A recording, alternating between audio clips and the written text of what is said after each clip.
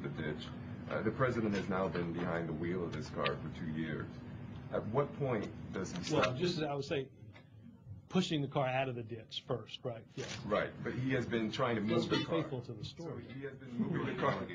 He has been moving this car now for 2 years. At what point does he stop talking about the people who were last driving that car? I mean, does this continue after the midterm elections? I mean, well, Dan, his car and he's behind the wheel. And look, there's an Obama bumper sticker on the car. We get that.